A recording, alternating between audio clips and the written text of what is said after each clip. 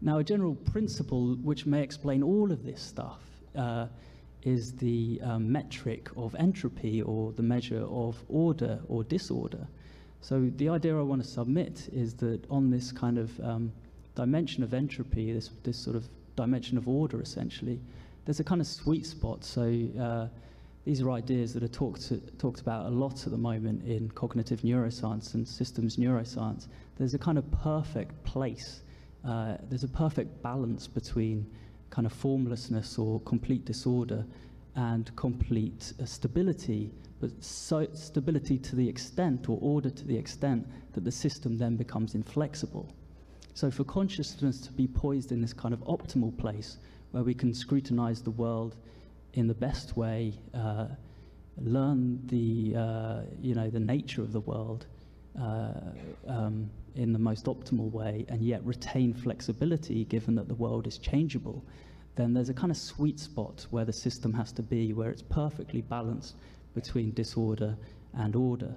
And so this would be normal waking consciousness. So I'm sure you probably all guessed where the psychedelic state might be on this trajectory, and it's over to the left.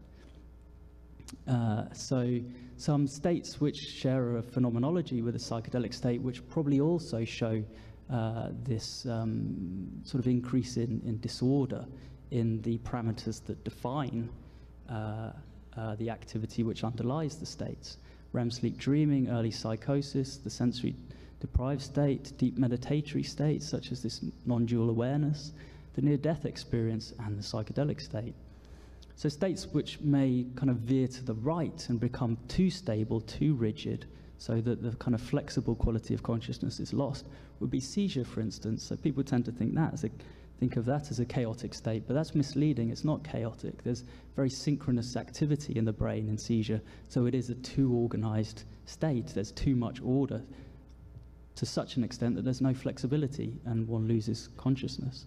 Sedation, again, a very highly synchronous state, deep sleep, and depression is probably over on this side as well, a too fixed, a too ordered state. So this should give you a feel for kind of how brain activity maps onto different conscious states. So just to finish up, it's this idea of, this is a whole other book, this guy Modell talks about imagination and the meaningful brain. So it's a kind of an intense book, but I thought it was very interesting. And he's talking about this limbic system and what happens to us in our minds. And he's, what I relate to what he said to what they're talking about ego dominance and things like that, is you freeze your metaphors. You freeze your art, your creativity, because that's where the reimagination, that's the recontextualization, that's where the new possibilities come from. And if that system is stuck, there's wrenches in the gears, then you're unable to do that. So he talks about metaphors as just being like, it's one of the main functions of our brain is to relate different domains. He calls that a metaphor. So relating the domain of my thoughts to my feelings, for example, that's one of the functions of the brain. He says that's a metaphor. And if that's broken, if that's not working right, there's other metaphors of like relating the smell to this thought. All these ideas, you can imagine that's what our brain's doing, is connecting different domains. And if that's broken down, and it's that metaphorical system that creates, just like art, just like this poetry and things like that, this new story, this new understanding. And so he says that, this metaphorical system mostly operates subconsciously. And he uses these examples in his book of all these famous mathematicians and physicists that, like, when they wanted to solve some problem, the key is they think about, okay, I'm going to solve that problem. And then next step, stop thinking about it and let it percolate.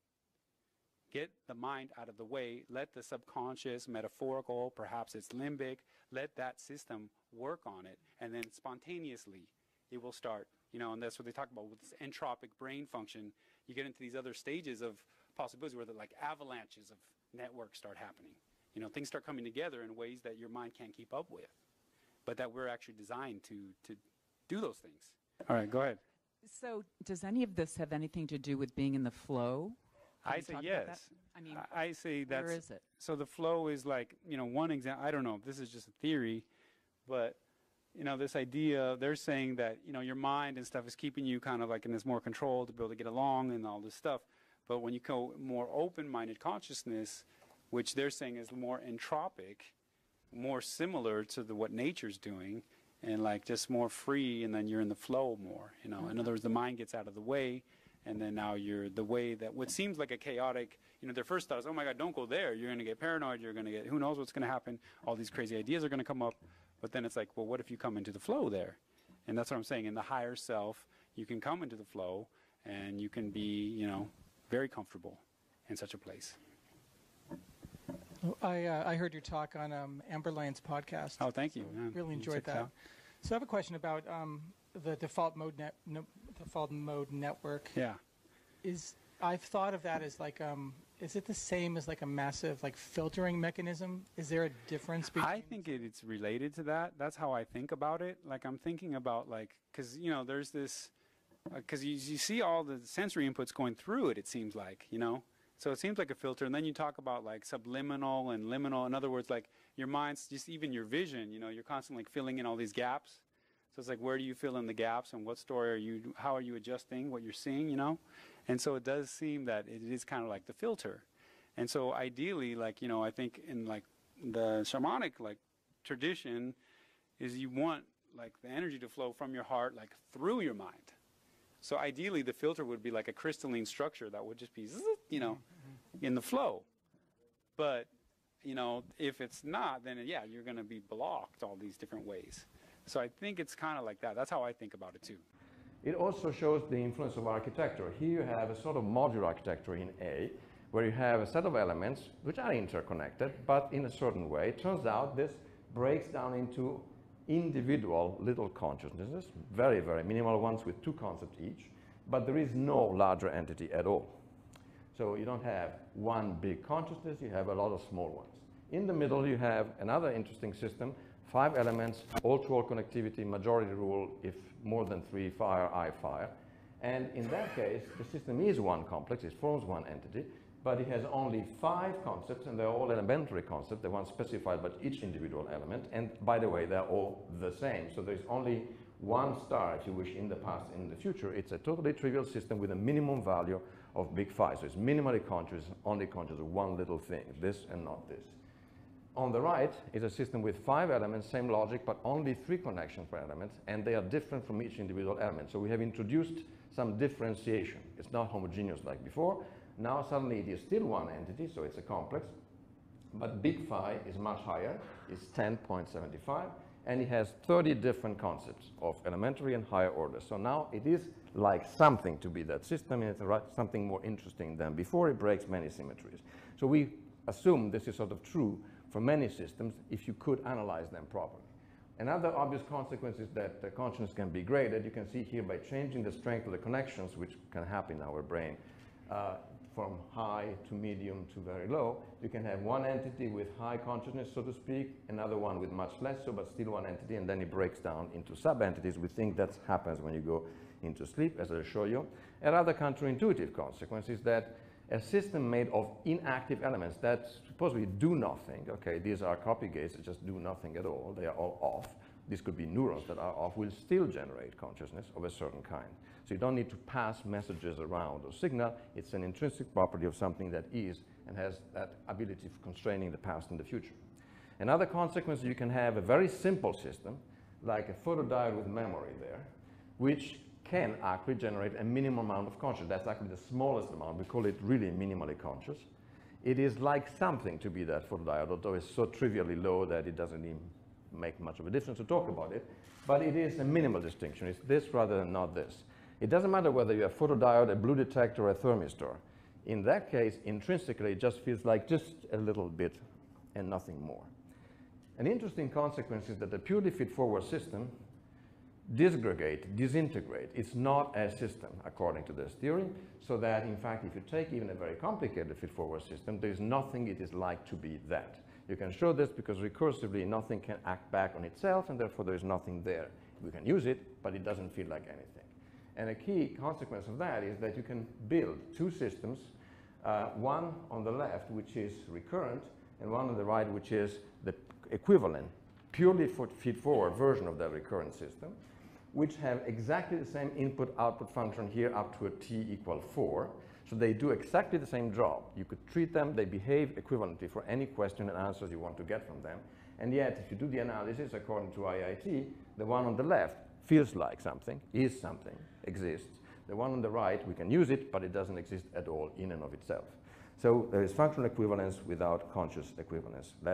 Integrated information theory can sort of extrapolate to these cases that are much more ambiguous based on the circuit complexity and the cause-effect repertoire. But the ones that I wanted to mention is this remarkable prediction of integrated information theory that says, although you can get systems that are equivalent to within a certain time step in terms of their I/O behavior, which is typically how we assess, of course, in the Turing test. The Turing test is all about input-output behavior. So here you have two systems on the left and on the right, the ones that Giulio showed before, that have the same I/O behavior. Yet they have very different circuitry. So one has this heavy feedback circuitry, the other one is a purely feed-forward system. The theory says quite unambiguously that the system on the right has no phi. It doesn't. The system is reducible to its component. It doesn't exist in this sense, but of course it can act. It can, for example, process information. It can detect faces. A lot of the standard machine vision algorithms, for example, the Google cat detector, are of this ilk on the right. They are a series of cascaded feed-forward systems.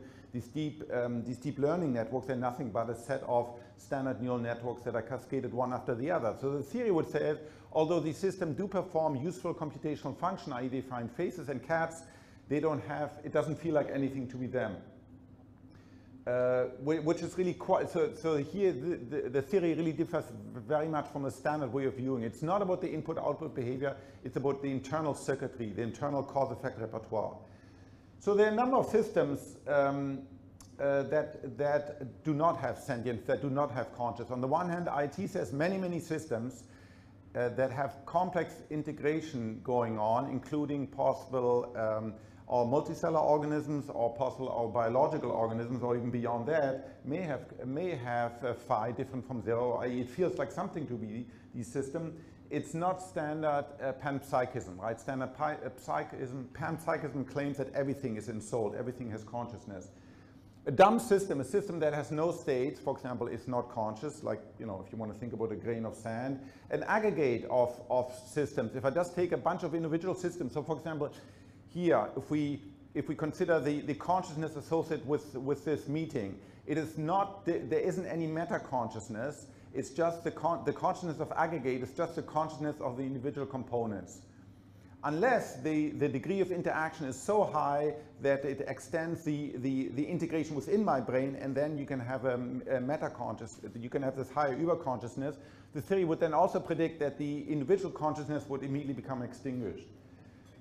So as I said, feed-forward computational systems are not conscious, and there's a very interesting case of computer simulation. So the field is setting out to model, or has done over the last 20 years, does very large-scale modeling. There's now a human brain project in Europe that has the goal over the next years to try to model a human brain. In the limit, once this becomes possible, let's say in 50 or 100 years, we can ask, will this, assuming that this entity, this perfect human brain model, can simulate the I/O of the brain? Most people would say, well, if it simulates all the causal elements of a brain, then of course it's conscious. But the case is much more difficult, as you saw in this previous case. It really depends on the underlying circuitry.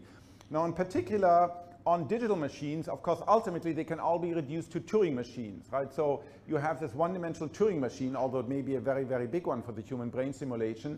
So you really have to ask the phi associated with the simulation is not the phi of at this meta level, but actually would be the phi of the Turing machine, and ultimately the phi of the underlying hardware, and that may be zero, it may be very small. So the relationship between consciousness and what's being simulated here is very complex and may be very different than most philosophers or people who think about these imagine.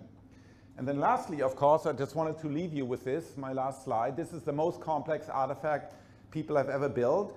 It has on the order of 10 to the 18 components, and I'd like to, transistors, right? This is one depiction of the internet. And if you just count the transistors in this internet, it has 10,000 times more transistors than synapses in the average human brain. So it is complex by any measure of complexity. We don't know at this point whether it has any phi, but I think it's an interesting question. At least it's a question that we can now at least have a meaningful way to reason about. It's not a crazy question. To what extent does it feel like anything to be such an entity? Thank you very much.